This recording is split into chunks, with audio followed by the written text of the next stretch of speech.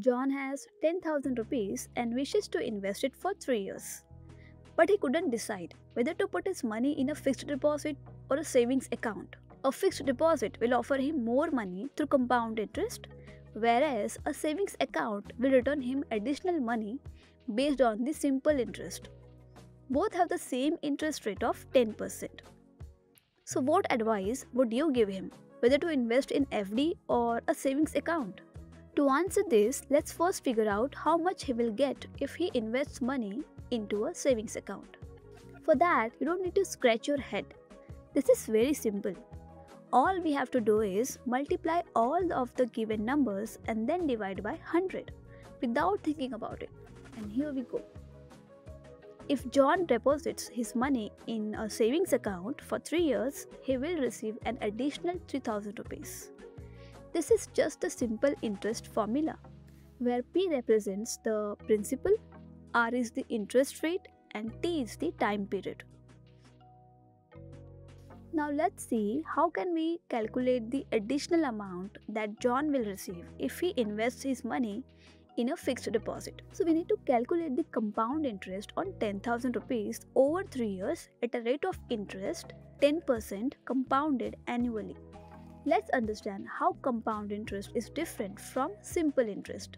In compound interest, we have interest on the principal amount as well as on the previously earned interest. But in simple interest, we earn additional money only on the principal amount. The compound interest formula is quite tricky. So let's learn a simple trick to calculate compound interest.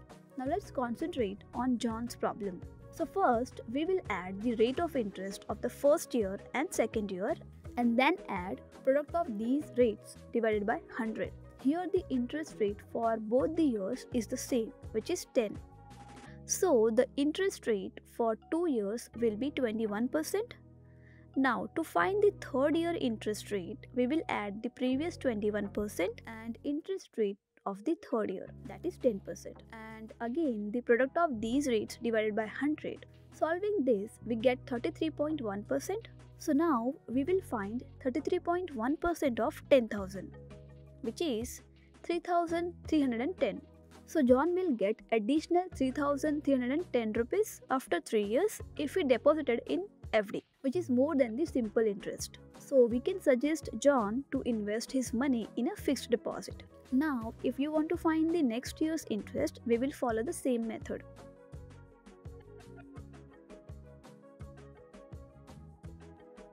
Now suppose John has invested his money in a fixed deposit and after 2 years and 6 months, he wants to break his FD due to some emergency, which is also called premature withdrawal. So can you calculate what amount he will receive? We can solve it using the same trick that we just learned. We can easily find an interest amount that he will get after 2 years using the previous trick. Now we just find how much he will get for 6 months after 2 years. So first we will find the interest rate for 6 months. Here the 10% rate is for 12 months and we have to find the interest rate for 6 months. So we will solve this using cross multiplication and we will get 5%. So we will now find the interest amount using the previous method. We will add the previous 2 years interest rate, which is 21%, and interest rate of the last 6 months, which is 5%, and then add product of these two interest rate and divide by 100. Solving this, we will get 27.05%. So after 2 years and 6 months, John will get additional 2,705 rupees.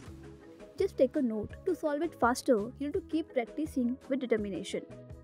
So try finding out the value of the following questions using this method and let us know in the comment section. So if you understood this session well, then hit the like button and subscribe to our channel to watch more such videos. So keep practicing and keep learning with Letstute.